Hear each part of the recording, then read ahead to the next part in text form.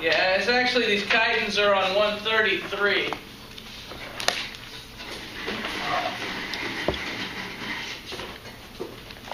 And these are mollusks too, but they have kind of a segmented body. Put this in.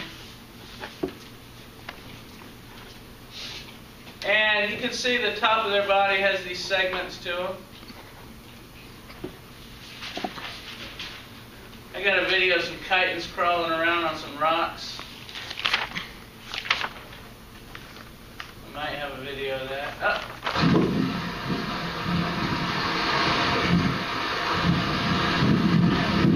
Somebody found him. Oh, okay.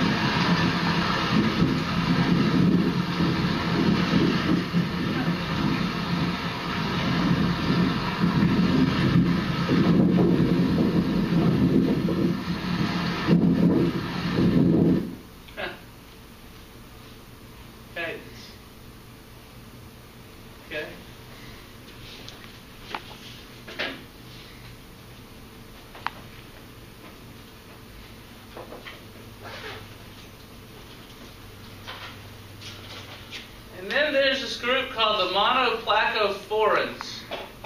And you can see they also have kind of a, look like a segmented shell, except the shell goes upward. And these were all fossils. They thought that these things were extinct. And these two pictures show some monoplacophoran fossils. But now they found a few of them down in some deep water somewhere. They crawl along the bottom and sift through the mud for food. But it is a mollusk. I don't have any pictures of living ones. That's kind of an artist drawing. But interesting little mollusks. And there's another kind called a tusk shell. Sometimes you'll find these shells washed up. They look like horns. And the little organism lives down in it and sticks its head out and filter feeds. These little tentacles here are for filtering the water. And then they'll go back in the shell if they're in danger. There's one of the shells right there. Here's another one. A bunch of different looking shells. They're also called tusk shells.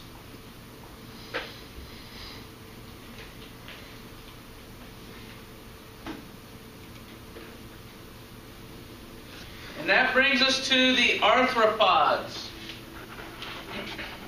Phylum Arthropoda. And arthropods, we're talking about crabs, lobsters, shrimp, barnacles, crayfish,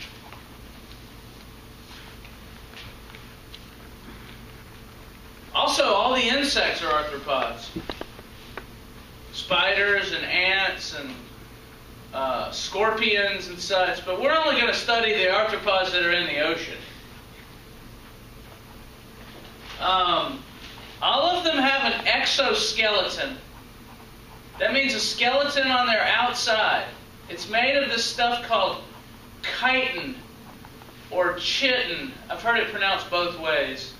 I'm not sure which is right.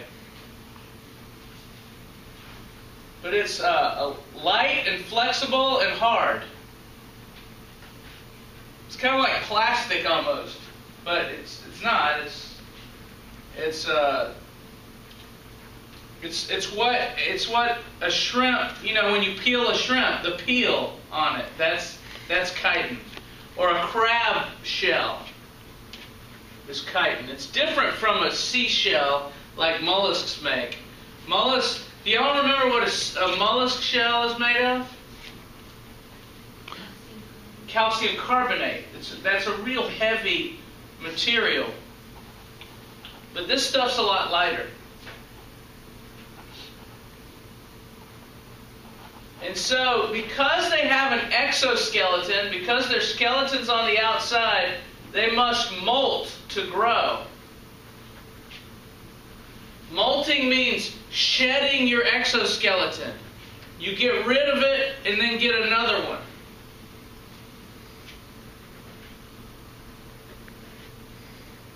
And so what they'll do is they'll leave their exoskeleton behind, crawl out of it, and then grow a new one. And this is dangerous for the animal because, for instance, when a crab leaves its shell, it's vulnerable. So what it does is it hides for a while. And then it'll suck in a lot of water and grow really big, then grow a new exoskeleton, and then pee out all the water, and they're left with an exoskeleton that's bigger than they are. And then they'll grow into the new exoskeleton. It gives them some space there. So they have to do this every time. Once they get bigger, they'll molt, get a little bit bigger, then molt again, then get a little bit bigger. They might molt 20 times in their life. So a lot of the crab shells and stuff you see washed up on the beach isn't necessarily from a dead crab. It might just be a washed up shell that they molted from. They all have jointed appendages. That means arms and legs that can move. They have joints. And, for instance, an octopus had arms or legs, but those didn't have joints to them. They'll have, crabs are kind of like, have arms kind of like ours, where there's a joint. We have a joint at the elbow and a joint at the wrist and joints in the fingers. But where it's not jointed, it doesn't have flexibility. But having a lot of joints gives you pretty good flexibility. And then you can put your exoskeleton over each section and gives you good protection. They have sections of their body: the head, the thorax, and the abdomen. And all sorts of sensory organs, tentacles. Most of them have eyes, compound eyes that can see all around. They have little appendages coming off their head, little sensory tentacles and such. They can smell and feel. Little things that look like whiskers almost. So, the main group of marine arthropods are the crustaceans.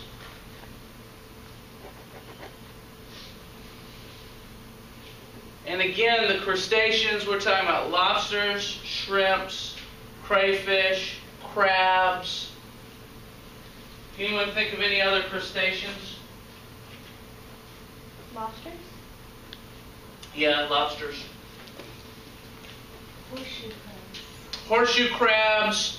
Horseshoe crabs are actually have their own class. They're not considered crustaceans, but they're very similar.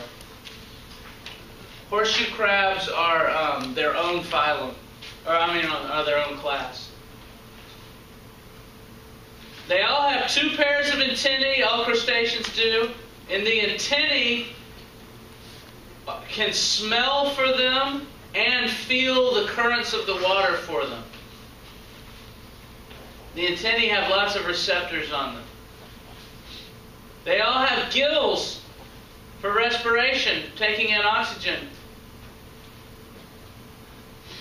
The head and thorax is fused together to form what's called a cephalothorax. That's the front body segment and the middle body segment.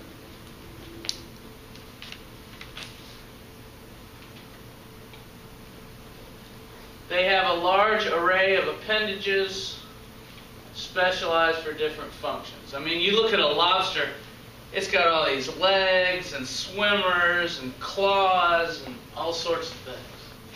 It's basically mostly legs. They got a lot of muscle in them, so they're good to eat. Crab claws are real good. Lobster claws.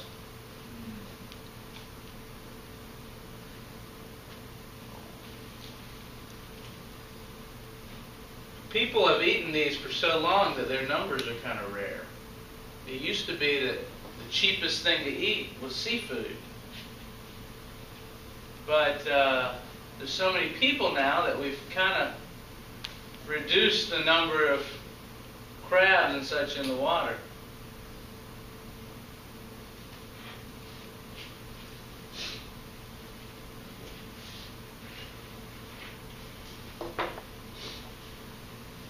You want to see some pictures of these things? That's called a Sally Lightfoot crab. You see these things all over the Galapagos. They're real bright red colored.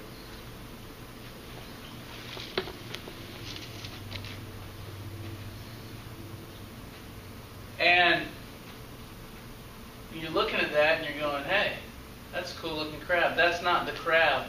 That's its exoskeleton. It has shed that and left it on the rock. There's me in the Galapagos with the Sally Lightfoot crab. It's biting my finger. Not really, because that's just the exoskeleton. I'm playing. Here's a stupid video about exoskeletons.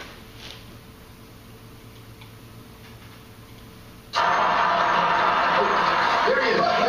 Yeah! The game-winning reception again, along with my other three TDs. 200 yards receiving. I will go.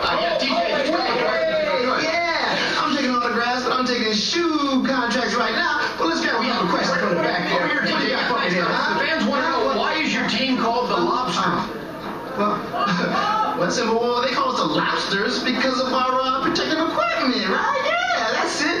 You see, lobsters, they're arthropods, right? And one of the arthropod's most important pieces of natural equipment is his exoskeleton. You see, the exoskeleton is hard and it's strong and it's on the outside.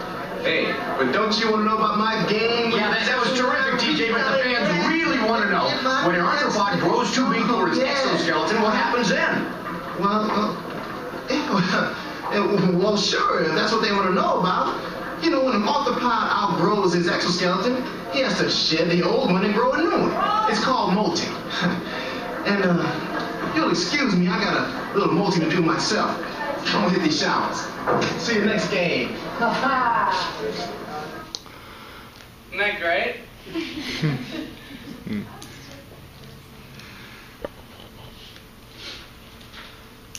Okay, this is on the, I guess in the middle on 135.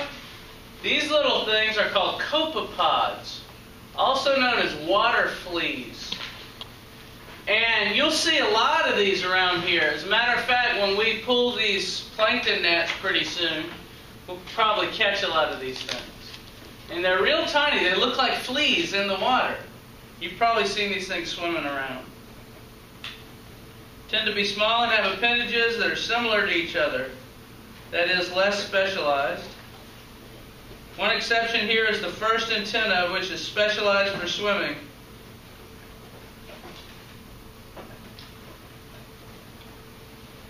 They've cut off half of the legs here. I don't know why. They're just showing you the legs on one side. Really, there's paired appendages. But you can see all these different legs here. And these first antennae. And what these things do, they're like oars in the water. And they go whoo, whoo, and pull the thing along.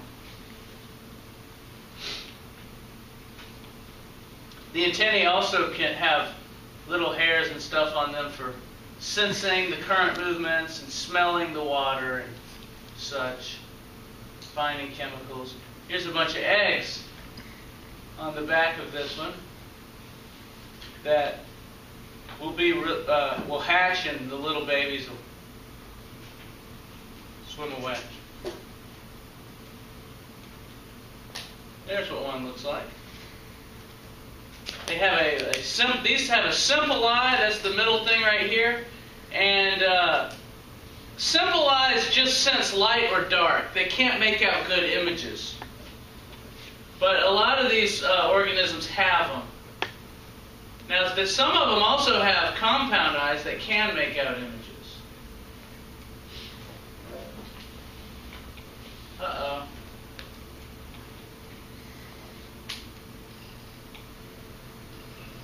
Inside a drop of water no more than 1/4 of an inch wide, quite large animals actually do give birth, or at least try to.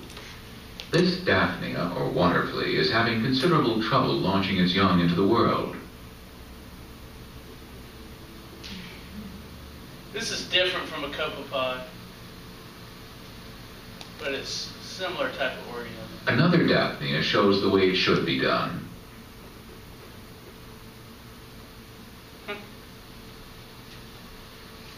You can see that clear part around them, that was the exoskeleton. Whoops.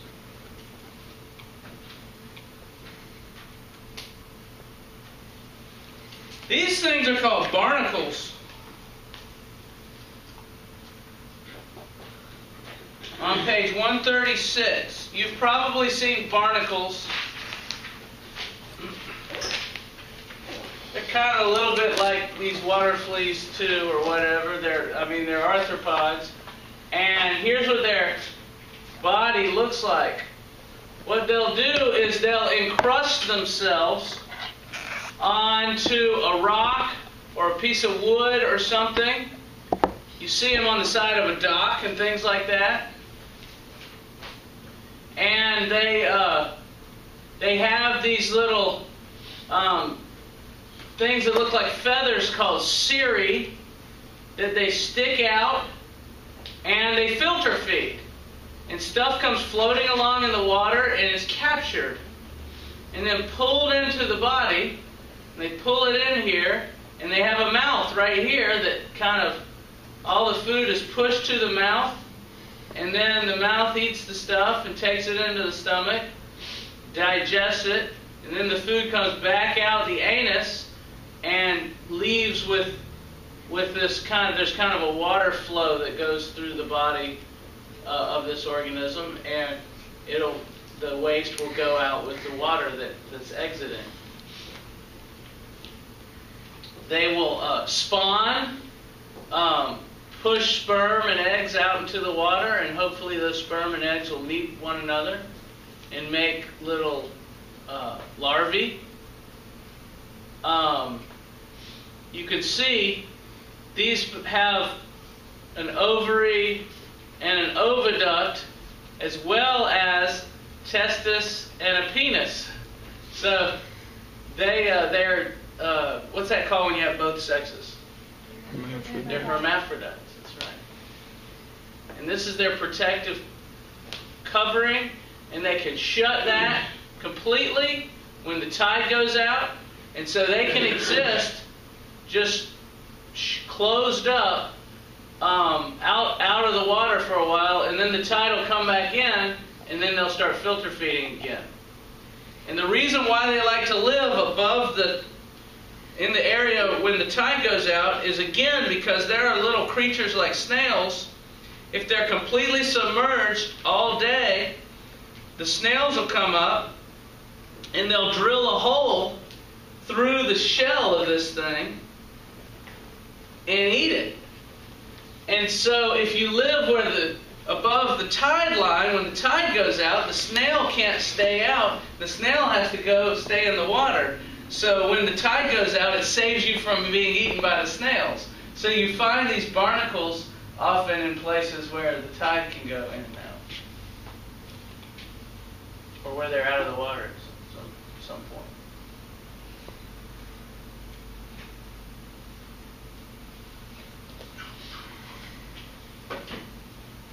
This is called a beach hopper.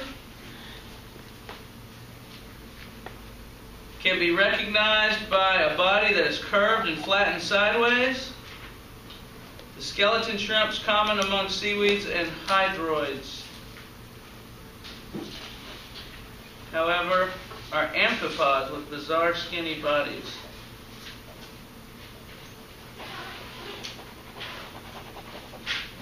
Oh, there's another picture.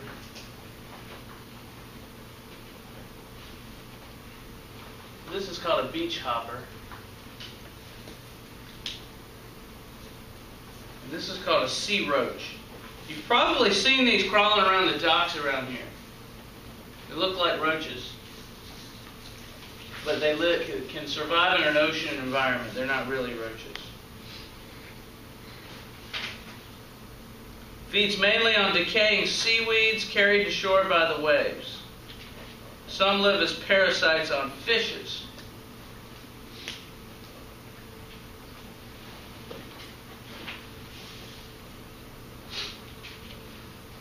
These little things are called krill. And krill look a lot like shrimp. And they're probably the most numerous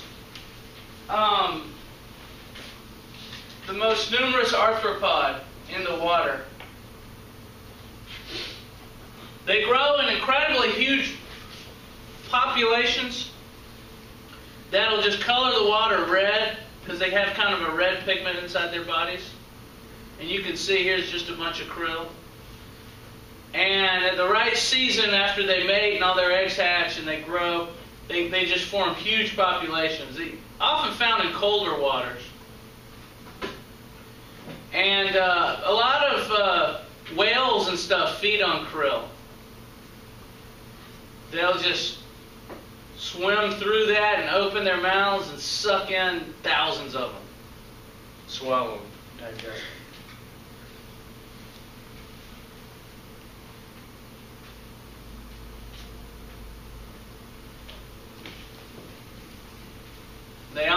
They look, you know, to me they look like shrimp, and they're almost like shrimp. There's some differences.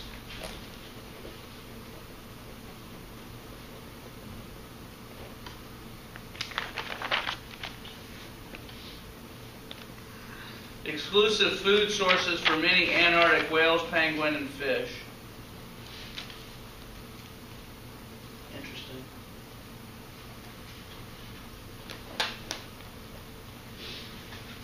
This is a lobster.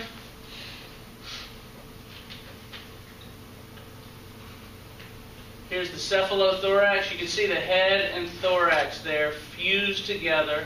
That makes the cephalothorax. Here's the abdomen. You can see it's kind of segmented here. These little things are for swimming. And then it's got this back thing that also helps in swimming that can flap. It's called the telson and uropods.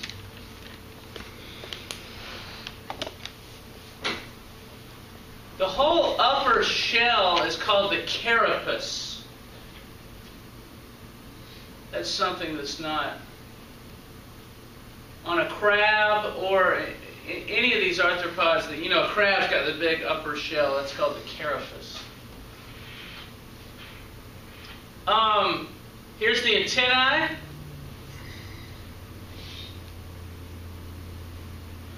Smaller antennae here and longer antennae, and again they can smell with those. They have little cells that can sense chemicals in the water. So we smell by sniffing air in, and the air goes to the top of our nasal cavity, and that's how we sense smells. They sense smells on these long things here. And so you'll see these things when they're crawling around, they're moving these antennas back and forth through the water like this, and searching the water for any chemicals that might be floating around. That's smelling. These big claws are for defense. The cheliped is what this is called. Of course, you don't want to stick your finger in there, it'll hurt. Just shows some parts on the inside of the body of these things.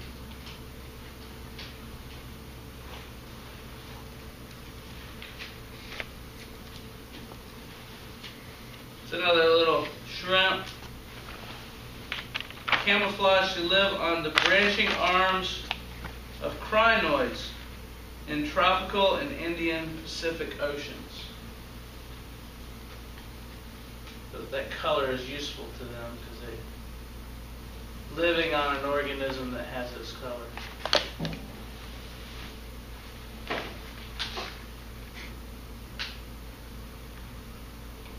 The little crab. Can you see him? Hermit crab with sea anemones living on its shell. The hermit crab is protected by nematocysts on the sea anemone's tentacles. The sea anemone gets to eat food particles that are let loose when the hermit crab feeds.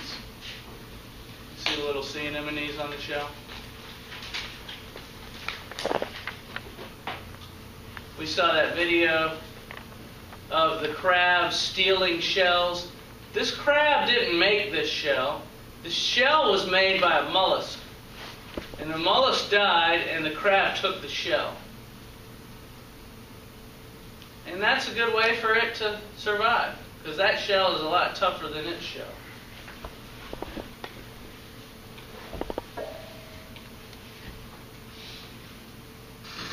The exoskeleton of arthropods, such as this crab, does not grow along with the animal and must be periodically shed. The new exoskeleton is soft, and the organism must hide for protection until it hardens. Have you ever eaten soft-shell crab? It's kind of a delicacy.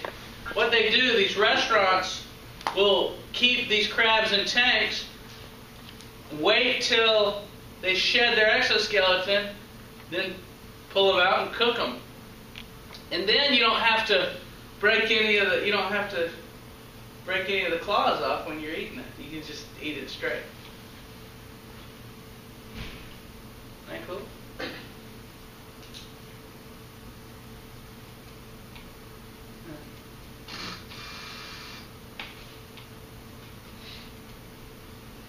Look at that huge crab. Some of those crabs come out and walk along outside the ocean. The coconut crab is a large land-dwelling hermit crab that does not use a shell as an adult. Females return to seawater only to release their eggs. After a planktonic existence, the young settle on the bottom and use shells for a home as they crawl out of the sea to begin life on land. Coconut crabs, so called because they often eat coconuts, are found on tropical Pacific and Indian Oceans. They have been known to reach 30 pounds in weight and are thus the largest and heaviest of all land arthropods. I saw a show where these were running along the road on some tropical island. There were just hundreds of them. Apparently you can eat those. Yeah, you could eat those. Yeah, apparently you can. Look, that's what they look like as little babies. Cute. I thought there was some kind of spider in like, some kind of crab in like Japan that gets like as big as a small car. I don't know. Maybe it's this.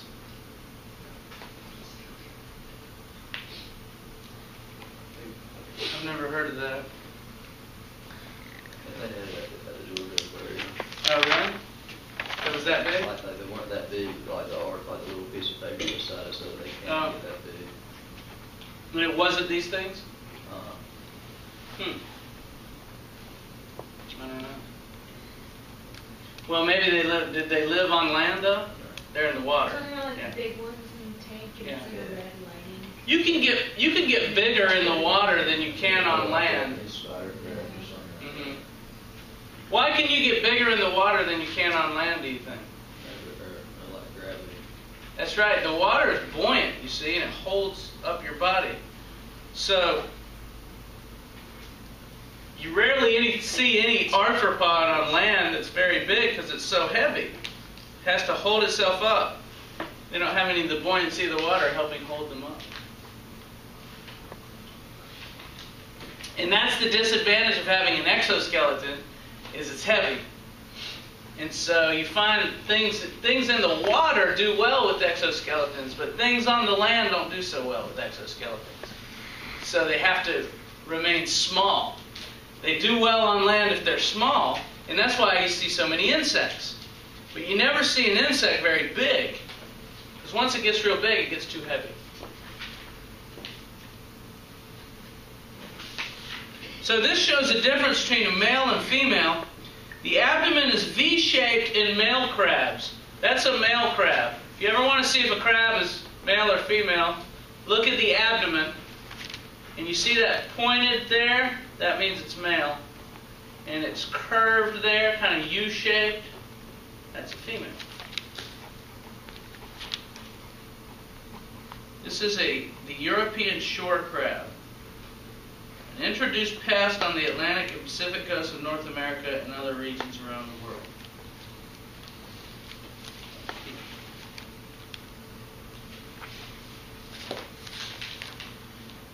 On page 139, and this is a good page to have. We'll use this page when we go through our plankton nets.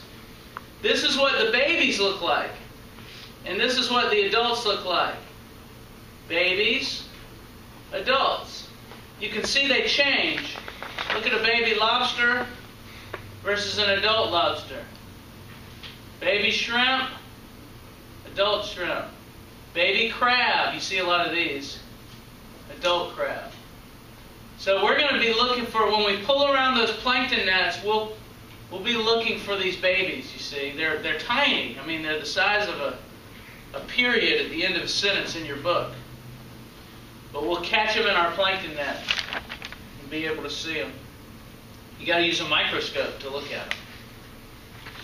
We find a lot of these and these around here. Lots of shrimps and crabs around here. I don't think I've ever seen one of these, but you're liable to find them. And I have seen some of these.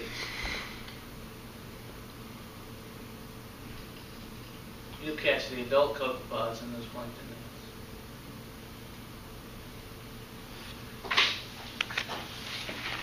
Horseshoe crabs. We got a lot of these around here. They're actually their own group. You'd think they're crabs, but they're actually more closely related to spiders. They're called the merostomates. And they're the oldest type of arthropod. The first arthropods were like horseshoe crabs. 5 pairs of legs. The first pair in males is modified for reproduction. The females are larger than the males.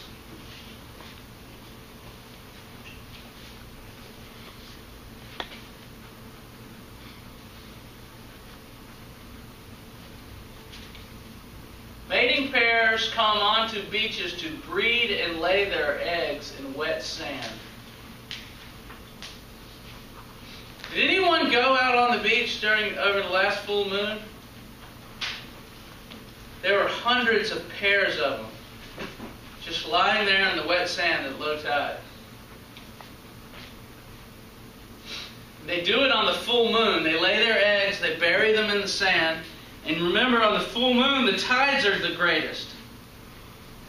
So they'll bury them in the full moon wet sand, and then the tides will never get up that high again until the next full moon. So it gives a couple of weeks for these eggs to mature before they are released into the water. It gives them a better chance to survive. There were all these pairs of horseshoe crabs. Among the oldest creatures on Earth, they've remained virtually unchanged for millions of years. I would say among the oldest animals on Earth. There's non-animals a lot older than they are.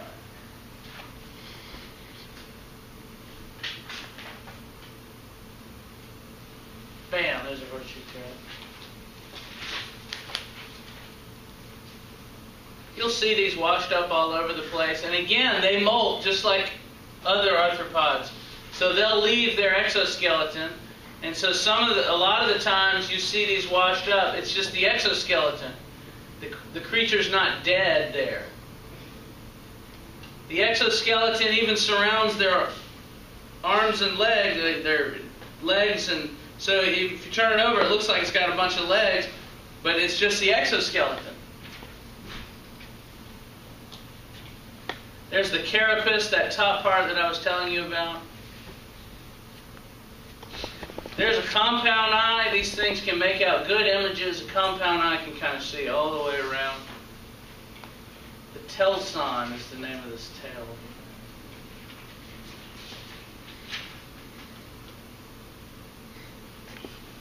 Sea spiders are another type of arthropod.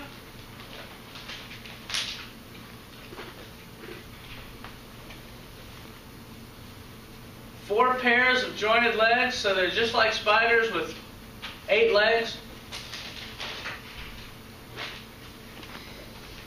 Possess a mouth and proboscis for feeding.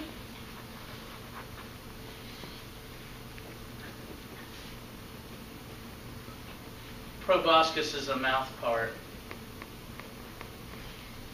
They can come out and bite.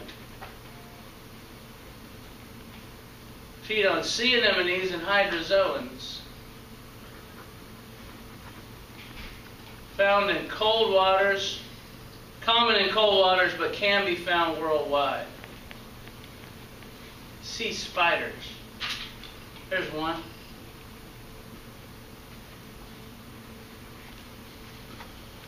One time I saw one of these caught in the plankton net.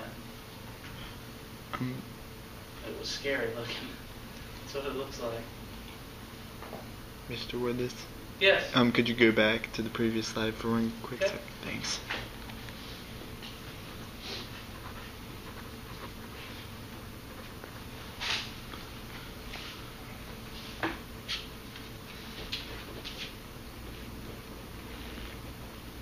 I need to get a video on here of a sea spider. I don't have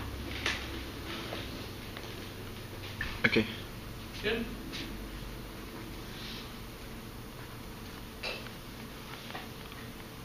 Bryozoans. Bryozoans live in little colonies.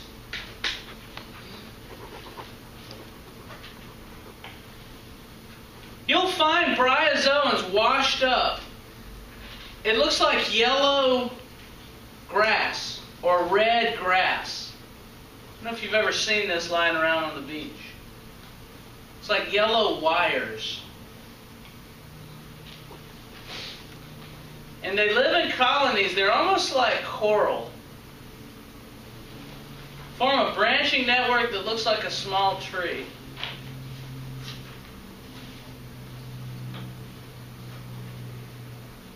They're suspension feeders, which means they feed on stuff that's floating around in the water. They stick onto something that's rised up. Possess a unique feeding structure called a locophore, a tentacled structure that surrounds the mouth.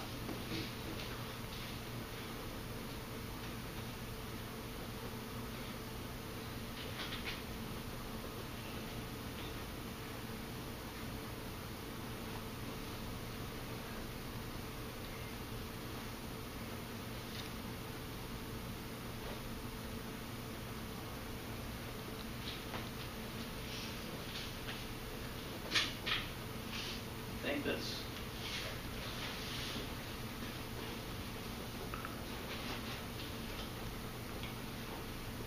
Here's a bryozoan colony. Let me turn it back. I have a bryozoan in here. I'll pass it around.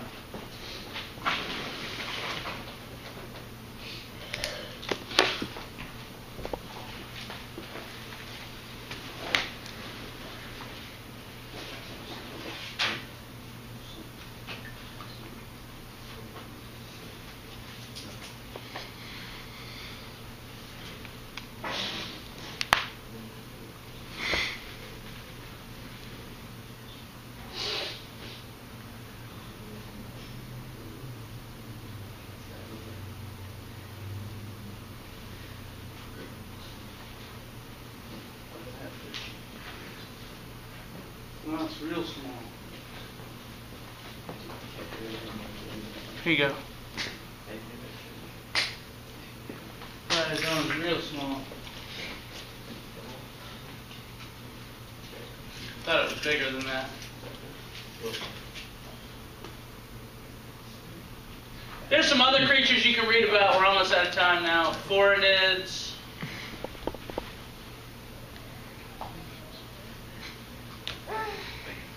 Filter feeders. Brachiopods. Arrow worms. I'll let you read about those.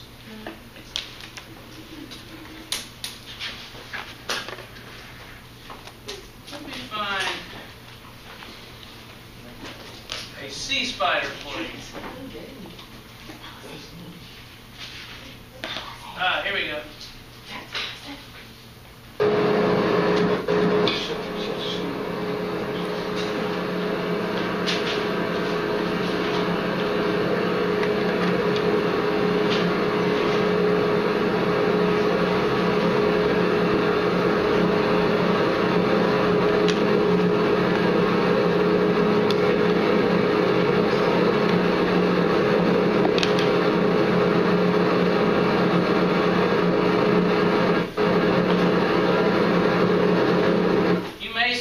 Under the microscope.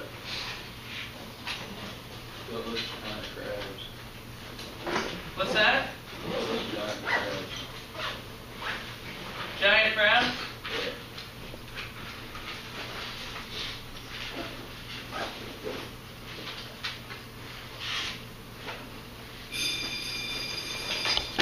That guy's got